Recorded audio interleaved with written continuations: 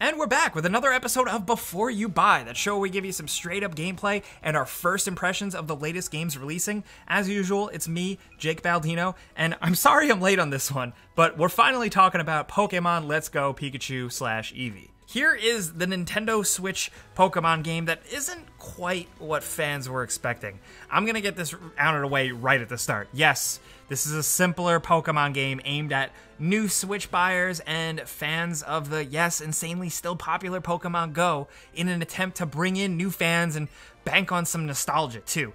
It's honestly, if you think about it, a brilliant move by them, capitalizing on the resurgence of Pokemon with all that. It's great for Gen 1ers, as they're called, but thankfully, Pokemon Company has told us that we're getting a full-featured, RPG-heavy traditional Pokemon sequel next year or so. I'm crazy looking forward to that. But having said all that and gotten that all out of the way, yeah, I can still say Pokemon Let's Go is fun. It's simple, it's entertaining, and it's like video game comfort food. It's beautiful. It's got cool music. It brings back Pokemon memories I had as a kid. It's also not very challenging, and it strips away a core element of the normal Pokemon games that I just can't really forgive. But whichever version you get, Pokemon Let's Go is essentially a reimagining of Pokemon Yellow, sort of, kind of. It has the original towns, the original gym leaders, the original 151 Pokemon, and even Professor Oak. If you're an old fan, there are absolutely parts of this game where you can just kind of play it with your eyes closed. But you shouldn't, because every so often, the game will subvert your expectations and preconceived notions just enough to warrant an interesting playthrough I think you should check out. And like I said, you should play with your eyes open because the game is gorgeous. The art style and environment design and the way the Pokemon come to life feel right at home on the Switch, and if anything, it does make me pretty excited for what other Pokemon games are coming next. Colors pop, the grass rustles, and Pokemon have more detail and movements than you'd expect. NPCs still kind of stand around like weird, soulless weirdos. It's something from the old games that doesn't hold up in a more alive world, I will say that. Battling is simple, but it still works great. By 2018 standards, it's a tried and true, basic turn-based battle system with attack stats, defense stats, buffs, etc., etc.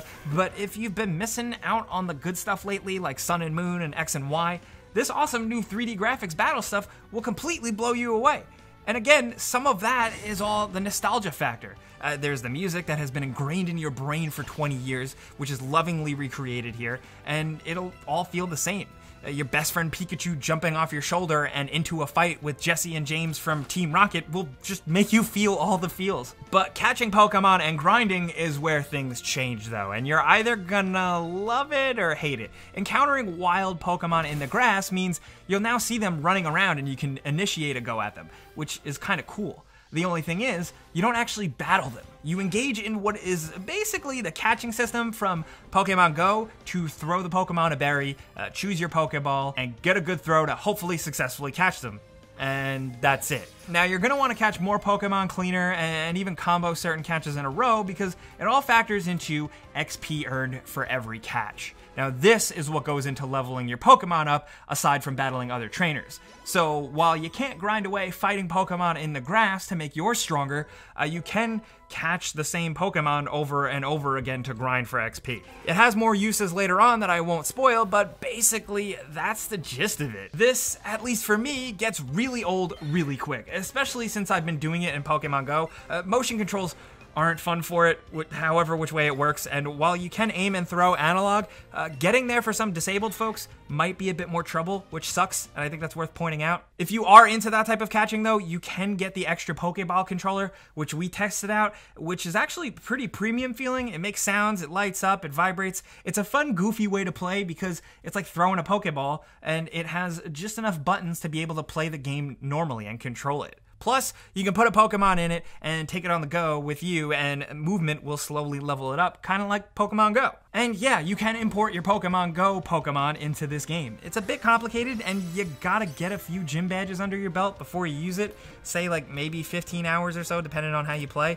But I'm sure some Pokemon Go fans will just really appreciate this whole thing. I found it more of a novelty since I don't care that much. I'm more into the core Pokemon games than Pokemon Go, but that's just me. Because otherwise, it's a classic Pokemon game with a few more bells and whistles, some new surprises and some characters throughout, the ability to play with your Pokemon and even dress you and your companion up with different stuff. You can ride on your Pokemon and have them follow you in the real world, which is cool. And honestly, discovering all that and rediscovering old stuff along the way is, I think, worth the price of admission for old school fans and current hardcore fans alike.